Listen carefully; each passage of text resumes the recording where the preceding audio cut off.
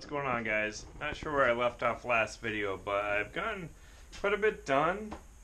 I cleaned up around here a little bit. This is still here. Trying to find someone that can easily take care of it. It's not as easy as I thought it was going to be. Anyways, on this, all I have to do is downpipe, top mount intercooler, then I can theoretically start the car. Gotta throw the ECU in, obviously. But yeah, I think that's it. I think that's all I need to actually start the car. Unless I have other issues that I haven't come across, but I made sure everything was grounded. I did the chassis grounds, all that fun stuff. I also got the dash all set up, made brackets with brackets, hold everything in place. And I have the power windows all set up. I did put speakers back in. So the doors are all wired up. All the power windows work. I don't know. My list. I haven't done anything recently, so I haven't had anything to mark off for that stuff. Been doing a lot of little stuff here and there. But tonight I am going to finish modifying the steering column so it's actually centered. It's about 2 inches off right now, too far that way. I'm going to also try to start the car. So, I guess I should actually get to it. I need to just show you the power window situation. Maybe even try out the headlights. Key's in.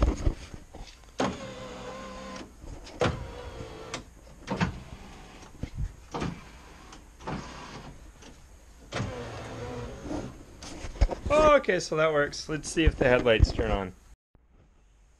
Got the exhaust in place, got the top mount in place. Got a few more grounds buttoned up. I got the gauge cluster in place. Guess I turn key, see if the gauges illuminate. And I checked the oil, put it in a little bit more because it's a Subaru. I guess I'll turn key in a second. So let's see if the fuel pump kicks on. I hear fuel pump.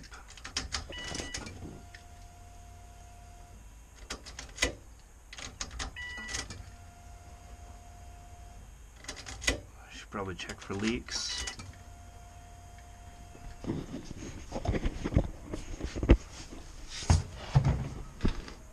don't see any leaks.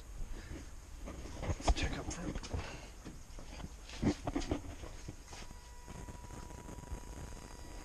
I hear the throttle body.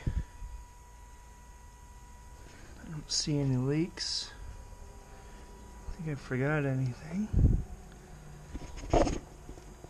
So I'll turn key now.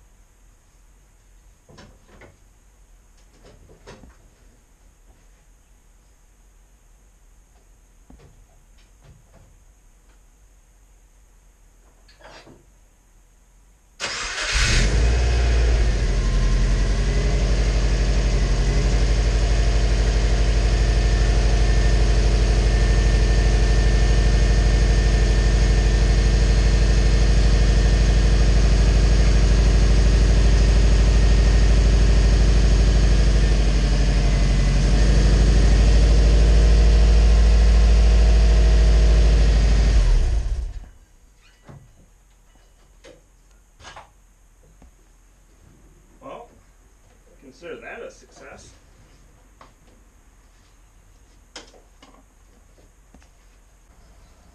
Alright, so that's it.